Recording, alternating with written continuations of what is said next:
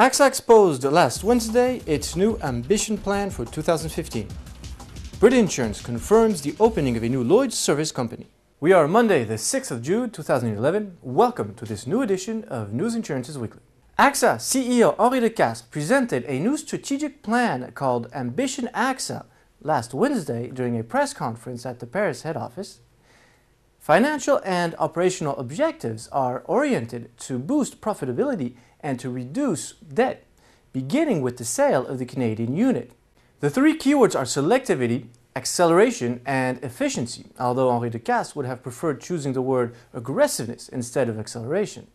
The plan to double in size and in profitability on a comparable basis by 2015 could also include future acquisitions.